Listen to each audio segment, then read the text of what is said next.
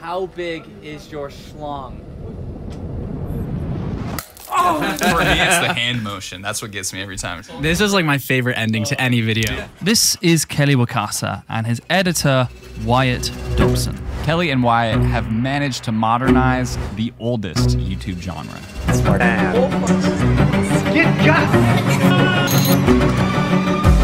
The vlog. Well, of course, the obvious question is, what are they doing differently?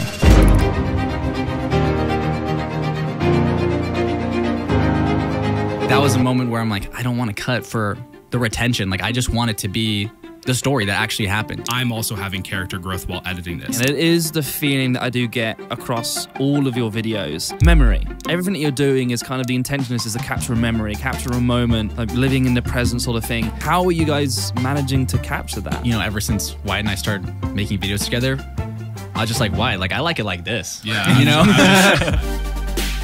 The Editing Podcast is brought to you by Riverside. It is the best remote video recording tool for podcasts. You can find out more about them later. You guys are helping redefine and also expand the vlogging space on YouTube. But let's find out how you guys are doing that by breaking down one of your videos. The world's tallest man. I saw him for the first time when I was 10 years old. That whole spot right there where it's like the click, click, click. The world's tallest man. That was all blank when I sent it to Kelly because I was like, I don't know what we should put here. I feel like it needs to be some sort of grand shot of him or something, but I couldn't find one online that really worked. I knew my first words were the world's tallest man. I was like, okay, I'm just going to cut exactly to that. And then I just kind of match cut it. The world's tallest man. The music choice was, I was very deliberate with it because I listened to Kelly's intro first. I wanted to find a song that he would say something and then the music would hit. And then he would say something, music would hit. So that's why it's like the dun, dun. I saw him for the first time when I was 10 years old. In the Guinness World Record book. And then I found page 73. It kind of also makes it sort of like magical in a way. I wanted to set Sultan up like, so he almost was like a spectacle or like a myth, sort of felt like a legend almost, like he wasn't necessarily real. Because that's kind of what Kelly talks about in the intro as well. So I kind of wanted to make it feel otherworldly. Why would you choose to go for the spectacle aspect of him first? It was rooted in the story decision I made because I wanted it to be not only highlighting Sultan, but also I wanted the audience to be in Kelly's perspective, in Kelly's shoes. Because I think a lot of us hear about this guy, but I wanted the journey to also be Kelly discovering like, you know what, he's not just this spectacle. He's not just this like being, like legend. He is a person deep down. And that's what Kelly sort of realizes throughout the story. I mean, I think the story really was just like genuinely how I felt. Like I didn't know him. He's only a piece of paper, like in, you know, in my mind. And then I feel like also on YouTube, you need to like satisfy the viewer like right away. Yeah. And I knew this had like more viral potential. So I was like, of course, we're going to just show him right in the beginning. And then I found page 73, where I laid my eyes on Sultan Kosan. I wanted to make sure, like, to highlight. So I mean, it's more so just so it's easy on the eyes. You know, when the viewer's watching it, it's just it reads right there. So they're not distracted by all the other words. This may be in your instinct, but I'm getting a lot of eye tracing here. It's interesting how much stays in the exact same center. It looks like this might have been an instinct rather than a conscious choice, and I love it when this happens. The world's tallest man. I saw him for the first time when I was 10 years old. See, so much is still in the middle. And then I found page 73, where I laid my eyes. It must be a little subconscious. I really do enjoy like very symmetrical frame shots, sort of like Wes Anderson type. Yes. So maybe it is subconscious that I try to do that kind of stuff in the edit. Now I want to find out for myself, because I still have that question. Also, what is it like being the world's tallest man? Oh, what does I he like do all that. day? Little kiss sound effect. The little kiss sound effect. Like, you didn't have to, but why? Like, why was that so important for you guys? I'll do a pass of just sound design after the video's done, and I try to enhance a lot of the footage with sound, especially when I'm like pulling footage from YouTube that's not ours. I'll have to remove the sound because maybe there's too loud of music or I don't like the audio. So I'll go in and I'll fill in my own sound effects. Is he absolutely tired of people asking him how tall he is? Probably. So I need to find him. Honestly, I feel like there was no chance I could get a hold of someone like this. Why would he? Was this filmed after you'd like filmed the whole video? video. This was after, The yeah. whole intro, all these shots you're seeing is like a shot list that I kind of like texted Kelly. I was like, hey, we kind of roughly need these sort of shots. And I think it's funny, like, I feel like this video, we put a lot of our tricks in one video. Like, we've done these match cuts like a million times. Same with this. It's just like cutting quick to the beat. I feel like we just pulled out a ton of tricks on this video, knowing it's a big video. So after going down the rabbit hole of online search, I found his manager's Instagram and I DM'd him. And then he replied. And then I replied back and it worked. It was really, really fast, kind of very aggressive, and then they had that little pause. And what is it for you in terms of doing those types of performances? I think that's just kind of like natural. Like, I don't really think about doing that or, hey, it's gonna like cut for a comedic moment. I think that's something that, like, when Wyatt gives me an edit, a lot of times is like, that's what I'll cut in or like extend a clip. That's why I think we work so well together, is because we get like multiple eyes on a project. There you go. There's a signature thing there. Can you tell us the origin story of that? I knew like one hand dance move, which is like that. And so then I was like, oh, I don't know how long ago, like years ago, I would do that same mask, just like throw it at the camera. And people always liked it. So I even think like here, we could have gone straight into the world's tallest man. And I remember people telling me like, you should just cut it straight to the world's tallest man. I remember we had this conversation. I even asked you that. I said, because you prefaced it in the brief. You're like, no, I want the travel to be long. And I was like, are you sure we shouldn't like make it like 30 seconds max and just go straight into the first day? And he goes, no, I really want to highlight the travel there. And I was like, okay. So I left it long. I'm like, I'm not really, I feel like that was a moment where I'm like, I don't want to cut for the retention. Like, I just want it to be the story that actually happened. It was really hard for us to go to Turkey. So I was like, I'm just going to leave it in. Especially for the viewer that like doesn't know me. If I just show him the world's tallest man, like, they don't care about me. So I had to like give the viewer something like, oh, this is like part of his journey, I guess. We know what's going on in Syria, right? No. There's a civil war going on. Landmines, a lot of explosions, a lot of gunfight. And the way they make their money to fund what they do is also kidnapping. Okay. Why not kidnap an American? Whoa, dude. This trip just went up a notch. Now I'm scared. I was stuck on that part for like a good... over like a day, because that whole conversation was what, maybe like 15 minutes long. Oh wow, it was long. Yeah, I remember you, and like, gave it to me. We hopped on. Yeah, we hopped on a Discord call, and I was like, I shared my screen. I'm like, dude, how should we cut this down? And I think I had it cut down to like a minute at that point. And he's like, I'll just cut this piece, this piece, this piece, and this piece. I highlight all of them, delete, and it worked. Interesting Murder Your Darlings moment then, because I think it's a tense moment, and so you kind of wanted us to feel it, but actually maybe it's just simply highlighting the emotion for that beat, that feeling, the oh shit moment. That was the other thing, is we wanted to set up a sort of like tension or sort of like fear or something that the audience should maybe be worried for Kelly. So there's that extra bit of tension in there. So I think that was it was great to keep it in. I would imagine a lot of editors would make the mistake in putting in attention music, you know, dun dun dun dun dun, and then it's like, I hate that. And then some drums and sort of shit. They're kind of like telling me how to feel. But the fact that you didn't was actually really important that you did that. Like fuck the filmmaking, drop it all. This is a real moment. One of my favorite techniques is silence. And I think having silence will create tension. Yeah. So that's like the choice there for cutting the music. Perfect example of less is more. We didn't make it. I don't know if the world's tallest man can reschedule. Like, we had a date in mind. I already like messaged his manager, haven't heard anything. I'm just like, damn, we come all this way, spent all this money and got nothing. Now this video gets interesting. That sequence was that was reversed. So Kelly was talking. That the clip where he's walking this way and he's explaining everything, that happened second. You were talking in a different, like that one where you go, now this gets interesting. And I was like, that clip I think belongs at the end, because I call them transitional phrases. I like using like a transitional phrase to go back into a montage or to motivate a cut or something like that. I like putting that at the end because it kind of leads you back into the montage, into the adventure again. How would you categorize a transitional phrase? Like, how do you look for that in an edit? I've thought about this. I think it's normally when someone will be like, let's go do this, I think is like the most broad example but like there's other ones where it's sort of like it's hinting. Open-ended. Yeah. I read something recently that was really, really interesting. It was, I think it was from a Star Wars editor. She said, make sure scenes end with a comma, not a full stop. That's exactly what I think of like as like a transitional phrase. I wouldn't think of it to say it like that, but that's a great way to put it. So Riverside's been partnered with us for almost a year now, and we wouldn't be able to create this without them. We use it to record every remote interview for our show. It's an absolute necessity. It's been one of our most reliable tools for our workflow. This is online software that records your screen, your camera, and audio all separately and uploads it to the cloud. That means you can end up with multiple files that you can edit separately, giving you full creative control in the edit. It also doesn't give you bad recording quality like other video call softwares do.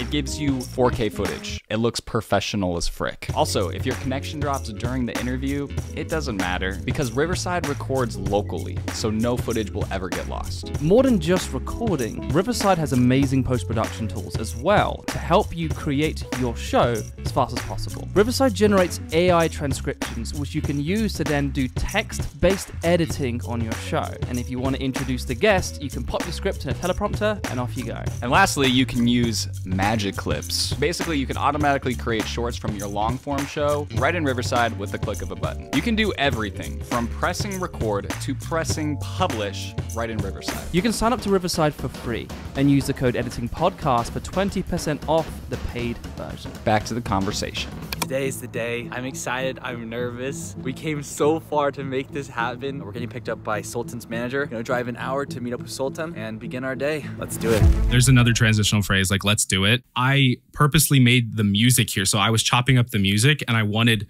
I wanted that part of the music where I don't know what instrument comes in there, but where the beat switches, I wanted that to come in as the travel montage progresses. So I keep picking like new parts of the song. So it feels like the travel is progressing until Kelly reaches Sultan's house. It's really important doing that when the locations are kind of tricky to sometimes gauge where we are in the actual journey, using the music to then signal to us the actual progression. And so yeah, there's an escalation in music there. It's such a simple touch, but really effective. I love it.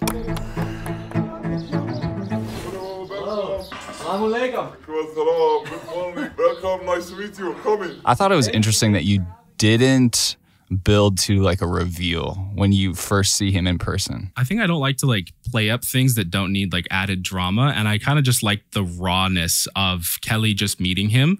And I kind of, I think of Kelly almost as like, I want the viewer to be in Kelly's shoes or Kelly's eyes. Like I want them to be in the driver's seat. So I want them to experience what Kelly's experiencing. And I think the best way to do that is through like raw, natural editing. For the most part, obviously I do like sometimes fun transitions, but for the most part, yeah, that's the reasoning there. I feel like also like it's not a perfect video. So it's like there's many things that we still can do a lot better. 100%. Like, even looking back, I was nervous during that moment. We didn't really capitalize on that moment, but we also might not have filmed enough even to capitalize on that. So, like, I mean, in a different world, we totally could have had oh my God, this is the moment, narration type thing. But hey, we just got to get it out. Thank you for having us here. Welcome, thank you very much. Your English is so good. I thought it... I am English little people. I love America. American beautiful, American nice. Your hands, when I felt them, were just... Big hands. Big hands. So not only is Sultan the... I remember during this part, when I watched it back or whatever, it was very raw. Like we were just talking. So like that narration right there, it's kind of like talking about the stats a little bit more that we didn't know or like the viewer didn't know. And easy way to break up kind of boring A-roll is just, little narration, add a little bit more to what's happening. And I was also blown away by his parents, who are both shorter than me at 5'11". My father. I love this room, like all carpet. This whole scene was the longest of the video. There was like, I think it was like 2 hours of him just being here and then going into his room. But it was important for me to highlight the moments that I felt like made him seem the most human-like. Like nothing like too crazy. Like I wanted, like Kelly even mentioned, like he's like, I want the part where he says, I love America and I love Starbucks.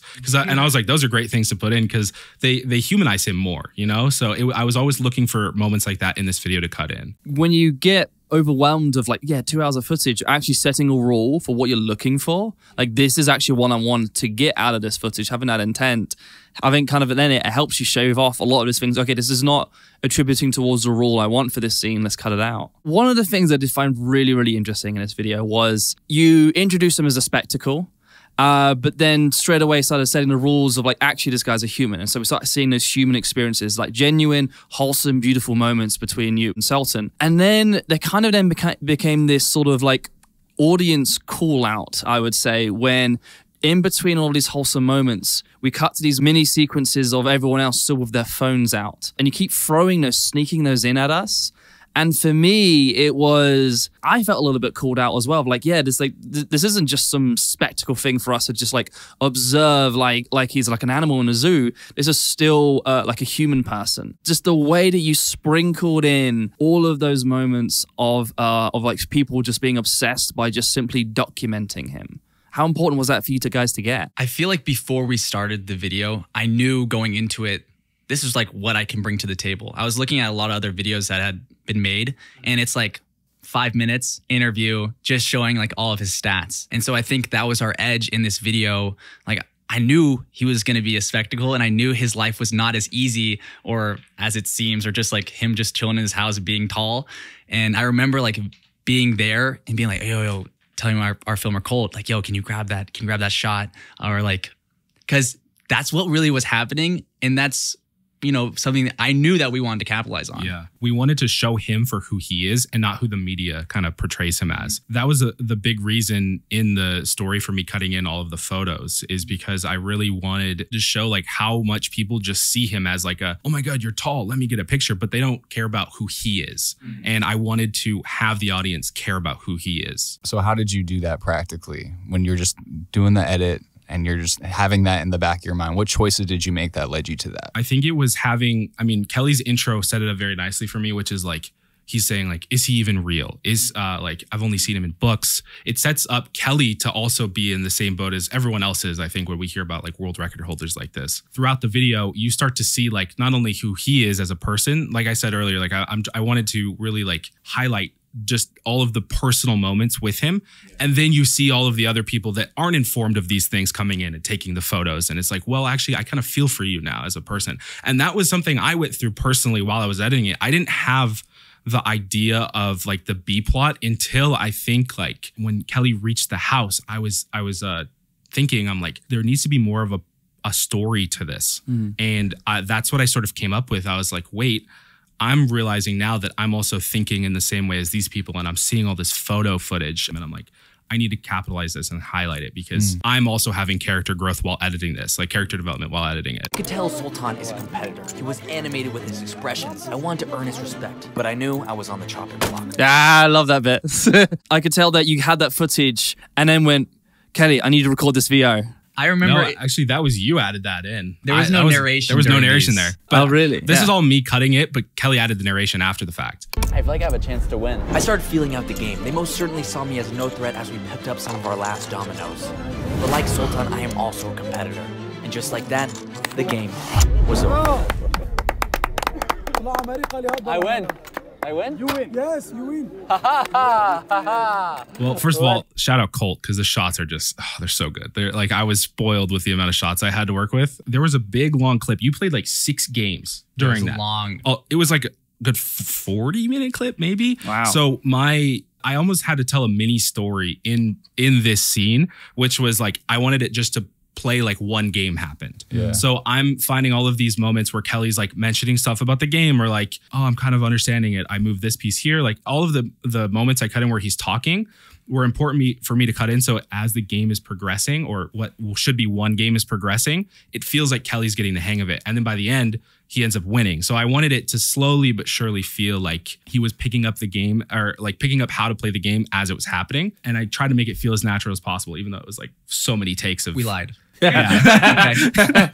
Well, that's crazy. That is way harder than it looks. Yeah. Like it looks super easy, but that discipline of taking like 6 different games and trying to get all the right sound bites in the right order and choose the right B-roll to make it feel like one. This is a very common thing that we do. Yeah. Where it's like, we have, you know, an excess of footage. We don't really shoot like just what we need, which is good and bad. Sometimes bad. Sometimes, you know, a lot of times we go back and forth, and you know, we're like struggling to figure out an edit because we have so much footage and we have to murder our darlings. But yeah, in this one, we're just gonna grab the best moments, and that's why we were able to get these great moments, was because we were filming 45 minutes straight. That being said, I still had one dying question I needed to ask him before we said our final goodbye.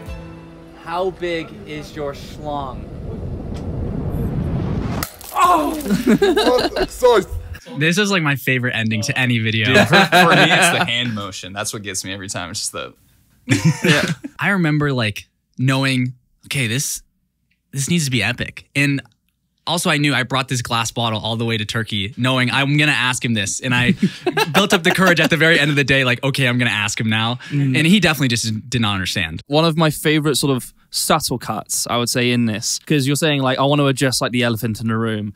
But then what you then do is then you then cut to a phallic shaped sort of piece of food, and it's like, yeah, you're very much acknowledging the joke there. Wait, that's not even intentional. Yeah, that's not intentional. I still had one dying question. That's crazy that you pointed that out. That is literally crazy. Swear to God that I did not intend for that. I was just putting the B-roll there. That's hilarious, though. I did not realize that time. It's like matches up so well. A quick tangent on the conversation, but there is this music track I want to show you that Wyatt used in some of Kelly's videos. Are you ready to go? What? But that's a mainstream track. How is Kelly Wakasa able to use a mainstream track from Bazzy? Or this mainstream track from Don Tolliver.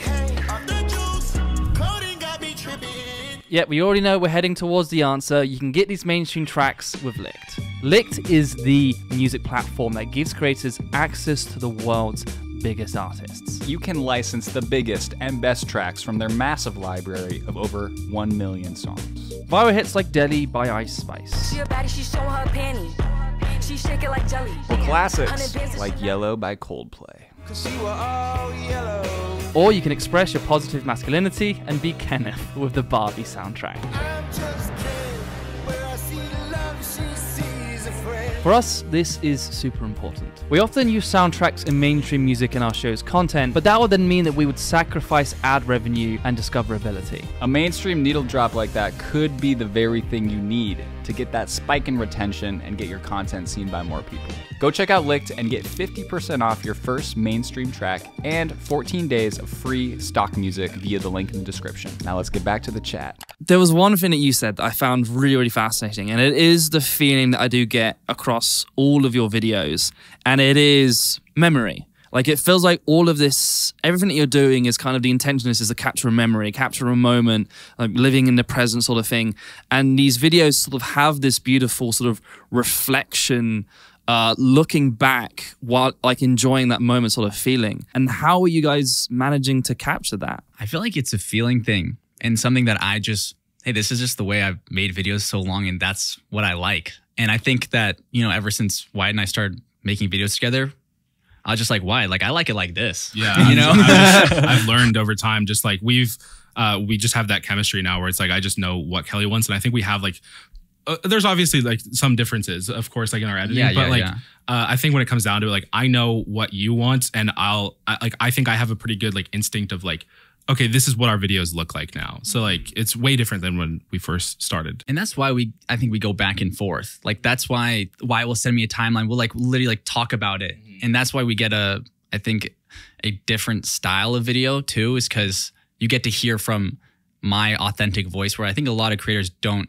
touch the video, which I think leads to not having that, like these funny moments that only me being there could Wyatt even understand, you know? Yeah, 100%. Working together for so long that I also understand, like, if I don't tell Wyatt, how can I expect him to do something? Yeah. So it's like, I have gotten many timelines back just because I'm not that much of a planner and telling like Wyatt, like, oh, I want it cut like this. That is cut just completely different than what I imagined.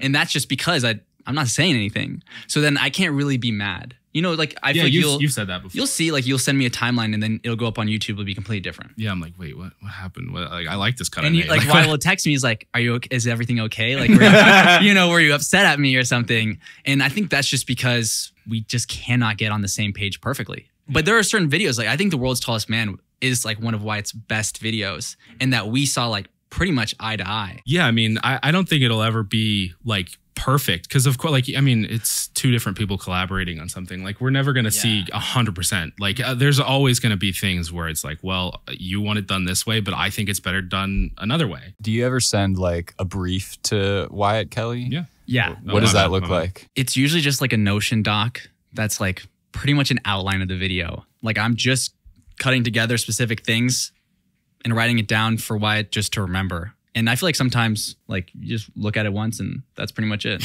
So there's I think like sometimes I will if I have a good, like if we've done a call, I'll be like, I already kind of know. But if I really need to refer back to something, I will.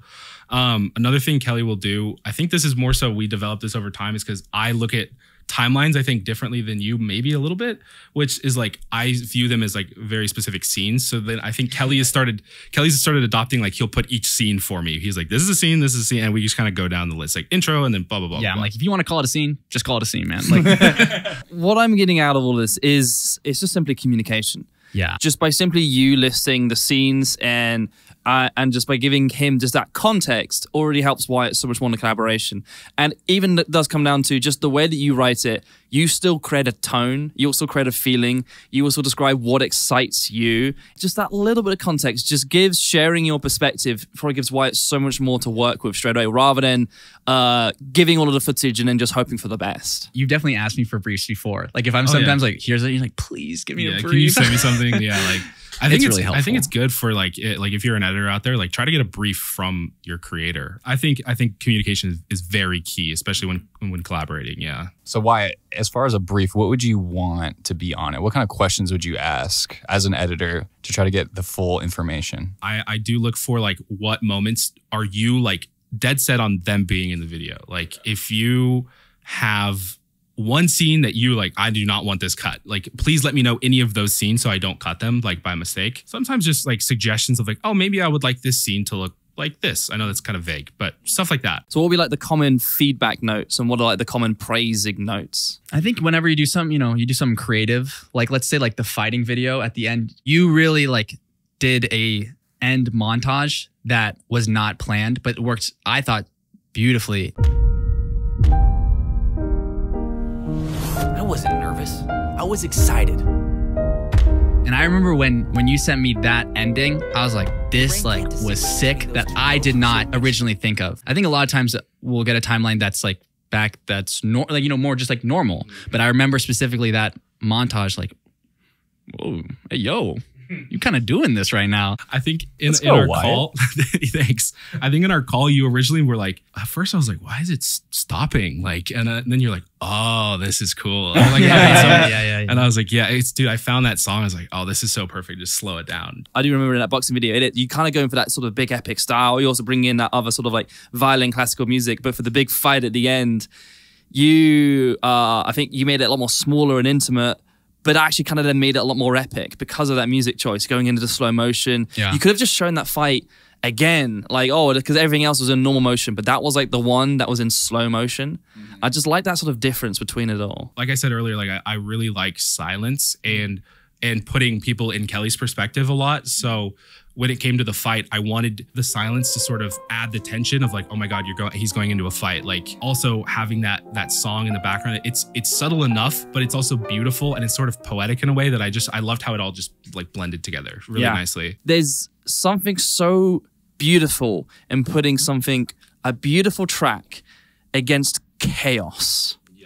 And just those two, and we love this, contrast creates focus, and just putting those two things that shouldn't work, but you put those two together, and because they shouldn't work, they do work. I've noticed that, especially in that video, there's just a lot of contrast. There's lots of fast moments, slow moments, just you're switching it up all the time. Why do you do that? I think it's like just what I like. And I think even sometimes when we have these conversations, I'm not thinking that much when I'm editing. And it's just like, that's sometimes when it's hard even explaining what we're doing, or it's more so like this is a feeling thing. And sometimes that's even hard when we go back and forth about like an edit. It's like, well, why did I change it? Like, I don't know. Like, I just liked it that way. Or, the music that we choose. I mean, it's pretty much based on feeling and if it fits. You put it down there and you're like, this doesn't fit at all. Yeah, I do that a lot. I'll just throw like 4 or 5 songs under it. I'm like, which one do I like the best? I'm like, I'll pick that one. It sounds good. I think it's really easy for me when we watch back like a footage, or like when Wyatt sends me the draft or whatever we're working on. It's like the music, it didn't match. Like we need to change it. We need to extend these clips to make it like feel in that moment. And that's something that why do we do it? Yeah. I don't know. How long have you guys been working together? Like 3 years? I think you just hit 3 years, yeah. So how did it all start? How'd you guys meet? When I moved to Arizona, I was attending University of Arizona in Tucson, and then on the first day of school, I needed someone to help me film. And then I had put out on my Instagram story, hey, looking for someone to help. And then I think your friend sent that story to you, right? One of my friends is a fan of his, and I had no idea who you were. And at this point, I had been in college for a few years. I had been like sort of a struggling videographer editor, just trying to get work in Tucson, just trying to edit and or just trying to make content. And I think sent probably over like 3,000 to 4,000 DMs to people just being like, can I work for you for free? Can I work for you for free? When I got that story sent to me, I think I actually already DM'd you another time, not even knowing who you were. So we had already had DMs previous to that. I resent it and I was like, or I sent like, oh yeah, like let's do it. And you got back to me at like midnight and you're like, yeah, can you film in the morning or like early afternoon? I'm like, can you bring a gimbal? I'm like, sure, let's do it. And didn't use the gimbal. Did not use the gimbal. Nope. I still have yet to use a gimbal. I started filming and then slowly but surely got onboarded into the editing, and now we're here. So why did you send so many DMs? I was so hungry for work. I just wanted to be making videos for a living, and I wanted to find someone that could like take a shot on me that would just. Were you about to graduate? I had like 2 years left, but I probably wouldn't have graduated. I was too busy focused on making videos. So wow. Yeah. That's such a testament to the perseverance that you have to make videos. I think that's so inspiring. It's I love it. I love it at the end of the day. And I think it's something that I just want to do, and I've always wanted to do it since I was a kid. I like to define your content as vlogging, but what you guys are doing in terms of production quality, I would also call it documentary as well. How has the history of YouTube led you towards this moment where you are making your content? I feel like just staying true to what I enjoy watching and filming. Is that even from the very beginning, I knew what I liked. I had creators that I liked their style, and my style is pretty much just like a combo of a bunch of people. Who are they? I would say Chris Chan is like my #1 inspiration for my videos, which is like, he's like a skateboard vlogger. And I just wanted to document adventures with a cameraman. And then I think over the years, I realized telling a story would make that more compelling, and that skateboarding, my original niche, just couldn't grow as big as just being a normal entertainer. I remember specifically writing down on a piece of paper, like, I'm going to take the best qualities of every top YouTuber and put it together. And not that I was really successful in it, I would say, but that's what I thought, like, oh, this is a recipe for success. I was like, David Dobrik, quick, like it's so entertaining. Then I was like, Emma Chamberlain, relatability. And then Casey Neistat, storytelling. And I was like, I'm just going to put it all together. Then I was like, okay, I'm going to just do that and use it as like a rubric. But really, did I accomplish it? I don't know. And nowadays, I really just create. Like I don't really think about it as much. And when I look in, I feel like is when the videos are actually like the most passionate and the ones that are the most unique. All three of those were good foundations for you. And then once that was a good source of inspiration, I think it then got to a point when you can kind of like abandon inspiration because you were then able to understand yourself a lot more. There was definitely a moment where I felt like, oh, I'm actually creating like a style. Like people were like, oh, I love your style. And I was like, style? Like I'm just a stolen style. It's like I'm not a style. And that's why I think it's still important that like even creators like still edit videos. Like that's really where the style comes in, I feel like. The last 2 videos, because we've been working on like bigger projects, like I just edited them. I just edited the video, and then I feel like it helps me remember like, okay, this is the origin. Like don't forget where you came from, and like what really at the base of a YouTuber is, at least for me, is editing. And that's why I feel like, finding Wyatt and someone that's just as passionate was so important. I'm curious about what projects fulfill you the most. Like what projects are like, frick, that was awesome. That's what we were meant to do. And how are you like continuing to do that? It's definitely the things that I've wanted for a long time. Those are the projects that I like to do and continue to do. And I think even with The World's Tallest Man, or we just shot one with The World's Shortest Lady, all I ever wanted to do was have enough money that I could do YouTube videos and travel and go on these crazy adventures and hopefully bring friends. A video that we have coming up, I'm looking at the timeline, like I was looking at today. This is the stupidest investment of my time ever.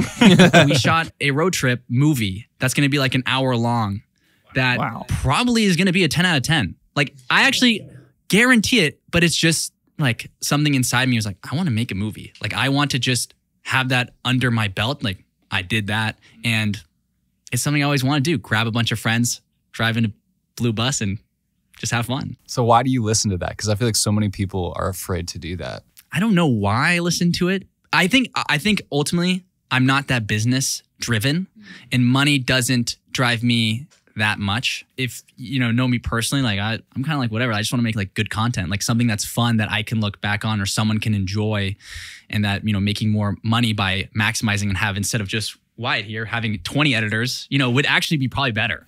Like it would probably we pump out more content and everything, but really I look inside for what we should do for the channel. Really, I think I'm fortunate too that I feel like no matter what happens, I'll be okay, or at least have that confidence in me that even if we haven't posted in a month, like we're still editing this damn movie, and for like two months now. Wow. Like since like end of May. Oh my gosh. The amount of hours that Wyatt and I have put into this video is just ridiculous. 8 hours a day, 5 days a week for 2 months. I think it's awesome that you are willing to just put yourself through that process and just learn and be like, okay, I've never edited a movie before, Wyatt, and you're just like, let's do it. When I got to New York before the filming of it, Kelly's like, oh yeah, by the way, it's gonna be like we're just shooting every day. We're doing like a movie, and I was like, oh, okay, let's just do it. I didn't know what the plan was. I didn't know if it was gonna be like a series or what. And you kind of were just like, yeah, we're just probably like an hour and a half. And I was just like, at the time it didn't even. I was just like, yeah, okay, we're just gonna do it. Let's grind. And it's fun. It's a new challenge, and it's so different. Like when I'm editing it, you have to edit it different. Like it's not the same because the montages are slower. Like I want them slower for some reason. And I think like even when we were editing this and I'm like, looking over Wyatt's first cut, I'm like, oh, like we have to change it instead of a YouTube video. It's not. Even though it's on YouTube, it has to be like completely different, which is the best part of the challenge. And like something like, I'm actually like learning some new editing right now, which is good because it's been a while. It's the rules have changed. It's like now knowing that you're not cutting for retention or making sure people get to the end of the video or delivering consistently. It's like there's a different signal. You got to tell the viewers, hey, actually, this is a bit more premium, high content, and so I actually kind of want you guys to sit back and relax. How do you think you could tell audiences to sit back and actually enjoy this video? Well, we do have a trailer. Yeah. So we are releasing a trailer, and then we are ready to do like as much as we can to market it. But I actually think the reason I say it's a 10 out of 10 is because I don't even care. Like I want to make it because I want to make it. Yeah. And that like financially or like really the views, I guess, just for more people to see it. But really like I know my core audience will see it. And if they enjoy it, maybe they'll share it. If not, like whatever. But it's kind of for me. You guys make these videos for you guys first, but then you just happen to distribute it on YouTube. And it's like, oh, I guess we can share it with everyone else. And then I do understand like that balance of if we do spend the entire bank account on every video, then like, of course, like the whole business does fall apart. And so like, yeah, part of it is like every now and again, okay, fine, let's just make sure we don't spend as much money on this video. The way you're talking about this video is actually the content I want to see on YouTube. And then assuming audiences are not going to watch this and this will be 10 out of 10, that concerns me because I want audiences to be excited for this. And so I do think the marketing, I do think the TikToks that are hyping this up, I would even say if possible, do have a screener, as in like, invite some of your core audience in New York to come watch this in a cinema. That's a cool idea, actually. Yeah, and then have them all then share it and tweet about it and say the signal that this is an important video for you that you're excited to share with your audiences.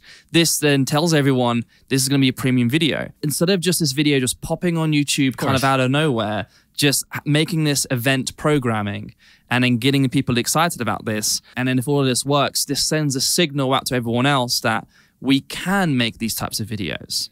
And then especially if it's got that slower pace, that bit more informed decisions and telling people to sit back on their sofa and watch this on a television and telling people this is what we can do with YouTube. Because it's such a long video, I just think that people are going to watch it later. Yes. So I think it's going to be a slow growth. Yeah. I don't think it will stay at 10 out of 10. I think it will just start at 10 out of 10. Yeah. Based on just like being on YouTube for so long. But no, I actually do think there's a lot of potential to grow because I've seen other movies on YouTube. It doesn't matter how long the video is. If it's good, and if it's like, there's passion in there, I think it'll grow.